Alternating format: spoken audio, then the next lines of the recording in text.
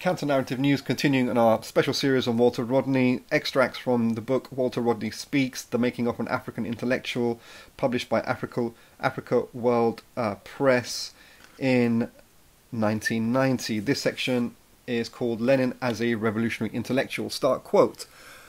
Finally, there were confrontations in the university classroom with the same tutors who were essentially nationalist progressives, but who, as I found subsequently, hadn't made the break with class. There was one individual who was very anti-Cuban, and that bothered me. There was another individual who made a statement which has constantly remained with me. I was doing some paper on the Russian Revolution, and it struck me that this Lenin was a person who had a tremendous capacity for intellectualizing and at the same time doing. In my own naive way, I call this phenomenon a revolutionary intellectual. But the professor was very hard on this statement. He said, there is no such thing. One can be an intellectual or one can be a revolutionary. You can't combine the two. Lenin may at one time have been a revolutionary, at another time an intellectual, but the moment he moves into practical activity, he must abandon intellectualism.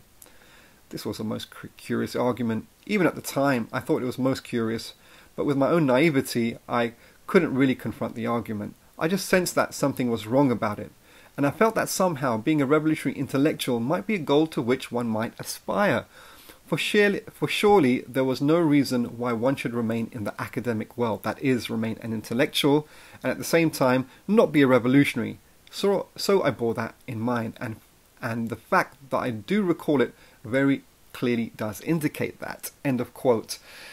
Walter Rodney very much promoted this idea of the guerrilla intellectual, basically, not being confined and consumed within the academic institution. And the academic institution is a westernized colonial institution the world over for the large and part of it.